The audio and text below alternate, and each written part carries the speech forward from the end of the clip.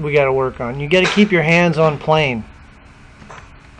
Take the club away properly with the left upper arm connected to the chest. Everything I say is being recorded. You need to look like this a little more on the backswing. Now the backswing, see how the hands stay on the plane? It's on the shaft plane. See how the right arm stays straight? Your club's a little outside there. It's not a real big deal. I just would prefer it not to go out there.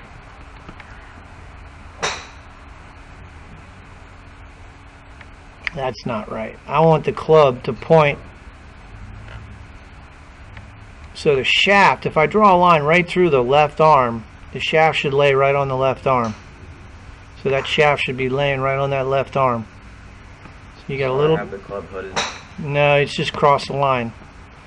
So again, the club needs to point to a little more to the left, like his. You see that? It needs to look like that. And then coming down, you're going to drop this underneath too much, way too much.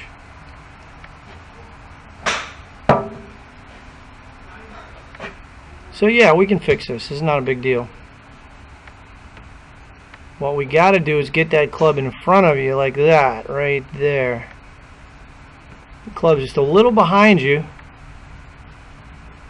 Just a little bit. It's not I love where your impact position is. Your hands being very low like that. That's awesome.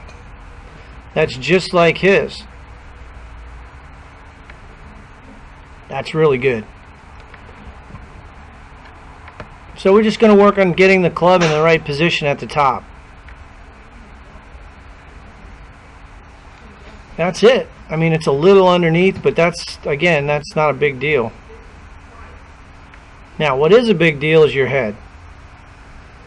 That's a big problem. We don't want to be moving the head toward the ball. That's why you hit a lot of shots on the heel. You see that? Alright, I think I can fix the backswing right